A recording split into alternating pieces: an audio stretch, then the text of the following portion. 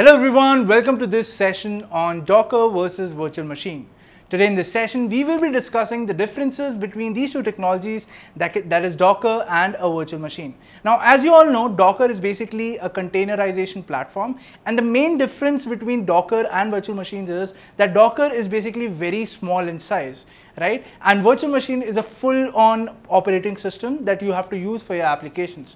But in what cases should you use Docker, and in what cases you should use virtual machine, and some more differences we will be talking about in this session. So guys, let's go ahead and start off with the session. But before we move on guys, if you haven't already, please subscribe to the Intellipaat channel and also click on that bell icon to never miss out on any updates from us. So let's get started.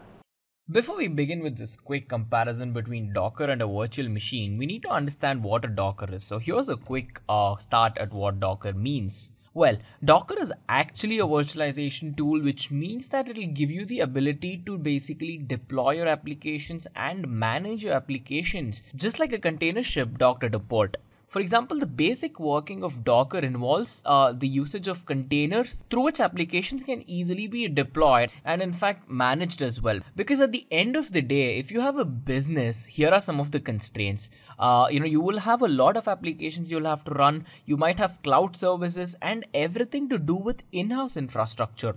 So as a business, there's a good chance you're not using a common architecture which the rest of the world is using. So you would have developed your own protocols and you'll be using your own infrastructure and probably make all the client related services talk to that and make it compatible with the in-house infrastructure, right? So this is a constraint.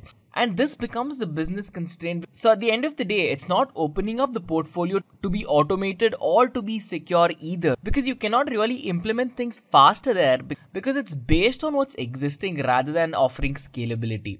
Now, here's the solution to Docker.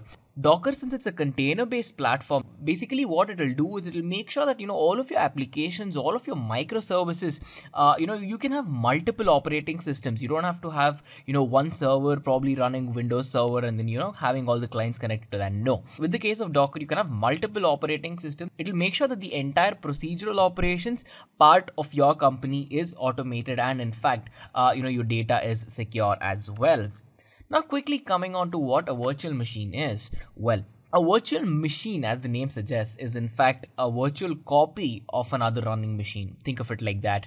Now, you might have used virtual machines before. If you're a Windows user who wants to try out Linux or try out operating systems, of course, Ubuntu is Linux as well. If you want to try them out, there's a good chance you would have installed them on an environment called as a virtual machine using tools like VMware and more, rather than installing it side by side with your existing operating system, right? Of course, this is not the case always, but I'm just giving you an example. Now, if this is the case, you might know that with using Ubuntu inside Windows is basically creating a snapshot of what Ubuntu is in its entirety and making sure that it works on its own inside of Windows, right? So virtual machine is something like that. So virtual machine is just that. It'll create another runtime environment, it'll create another system environment, and it will let you use it in the host machine. Now, you might ask saying, why would I require a virtual machine, right? I can install two operating systems side by side. Now, there are multiple advantages of using a virtual machine. It's meant for beta testing. It's very optimal, and it makes sure that, all of your alpha testing, beta testing, and, all of the functionalities are proper before moving to a production launch. And it helps here immensely. The second thing is that it will efficiently let you create backups of your existing operating systems. Virtual machines can be used to take snapshots of your entire operating systems just like a picture. So the entirety of all of the states, all of the application settings, everything is maintained. So creating backups becomes that much easier.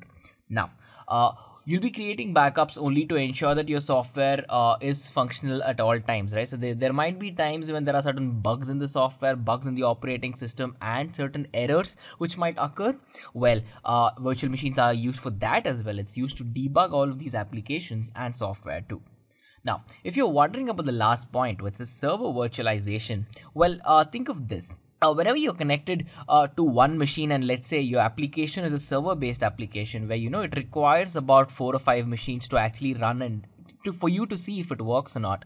With the server virtualization technologies available in today's virtual machines, basically one virtual machine, one snapshot of the virtual machine can be created and virtualized in a way where it seems to be 4 or 5 machines or any number of machines that you want as per your requirements, so that you can test these applications to make sure that they work fine or not. So even with one host program, one virtual machine, you can pretty much use server virtualization to test your applications to see if it will work fine, so whenever it runs in a server environment as well.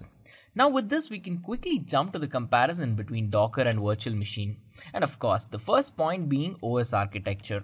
Now, when we talk about OS architecture, the main functionality of Docker is the usage of one single operating system across all of its entities called containers.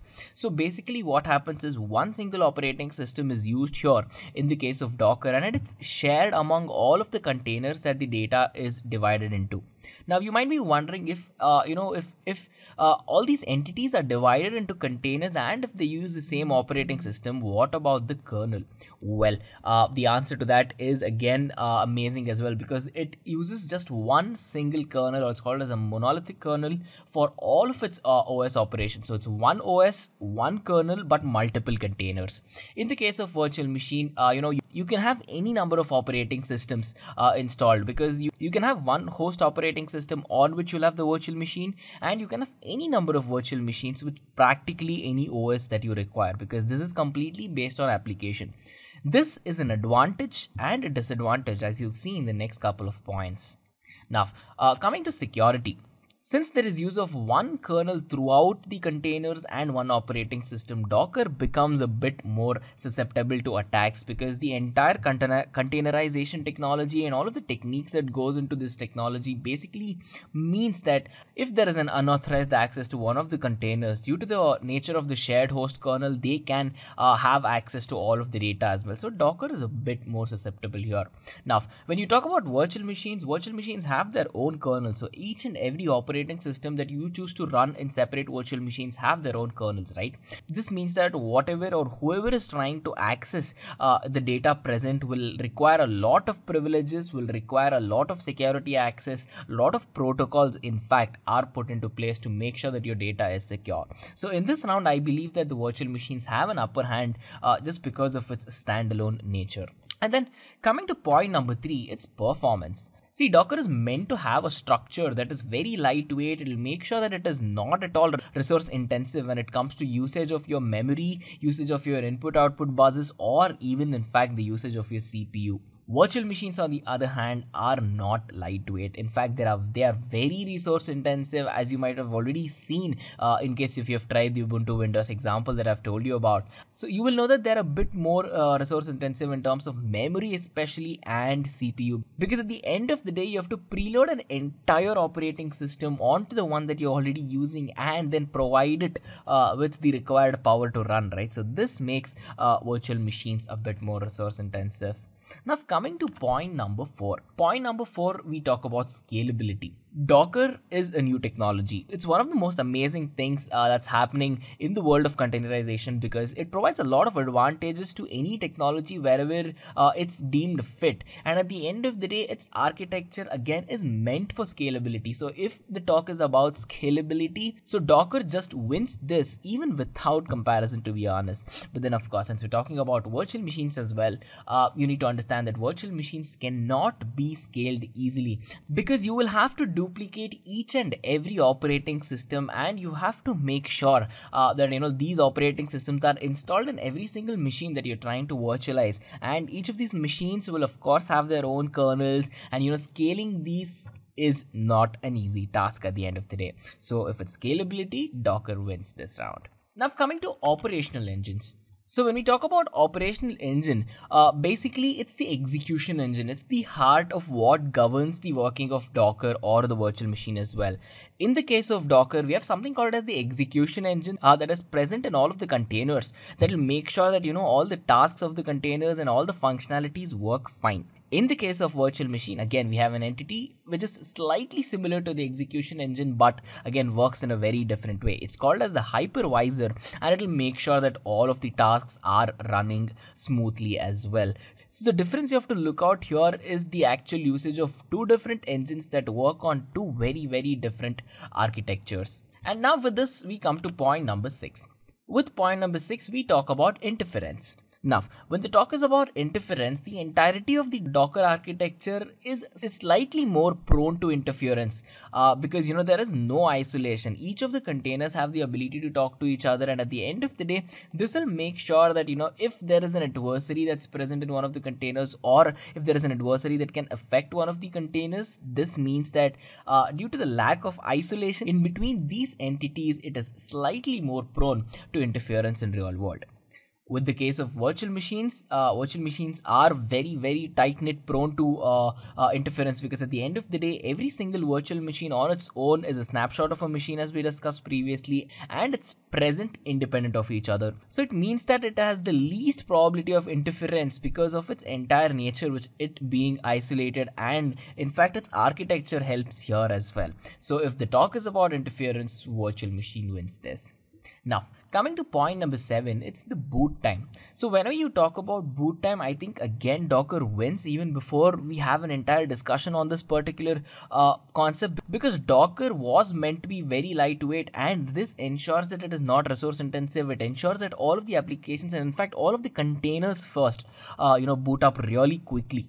And this, even on the distributed architecture scale, is actually very quick, and it makes sure that all of the containers boot up very rapidly as well. Now, coming to virtual machines will take a slightly more amount of time than Docker, because understand this, you have to again, load the entirety of an operating system on an already running operating system. So whatever host operating system you're running on, that'll already be consuming some amount of CPU input output buses, and in fact even some good amount of memory as well. Now, you have another virtual machine running on top of it. This of course will require a lot more of these resources, right? Well, this, alongside the fact that you have to have an entire operating system to make sure it actually runs, will take a few minutes to boot up as well. So if the talk is about boot time, Docker wins. And this brings us to point number 8.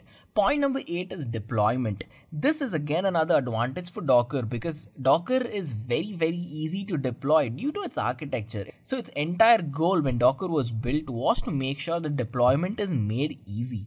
And deployment is made easy how? Because all of the containers have the same image. So be it any platform that the requirement calls for, Docker makes sure that at the end of the day, you can deploy everything very easily, because there's only one image across these platforms. Now, so if the talk is about virtual machines will have separate instances, as we have previously discussed. So basically separate instances of working operating system. What this means is that it will be a little more lengthy in terms of how you can deploy it, and in fact how quick you can deploy it as well. So time and procedure becomes a bit lengthy. It adds to resources, it adds to time. So again, if the talk is about deployment, Docker was meant for that, and it can do it very efficiently. And then you might be curious about understanding which one is easier to learn and get started, right? Well, this is a bit complex to answer, in fact, because at the end of the day, Docker might be a little complex in case if you have not had any training in Docker, because there's a lot of Docker managed mechanism, there's a lot of techniques, there's a lot of tools involved into understanding Docker and making efficient use of it, not just use, but efficient use of it. In the case of virtual machines are very easy to get started with. They're very easy to learn, and to create something, from scratch is very simple with virtual machines. So in case if you're a Docker enthusiast, do not let this slide be a letdown for you, because again, with the right training, Docker is again a very easy to use tool. And in this entire comparison, if I have to give an opinion, I do believe that Docker has the upper hand in this entire comparison. So if you are uninitiated in both of these terms, Docker and virtual machines, do try them out, and you will find virtual machines are a bit easy to get started with quick. But then the nature of Docker and the advantages it provides for your applications will blow you away. And with this, again, we can circle back to the same question to understand which one is the best, right?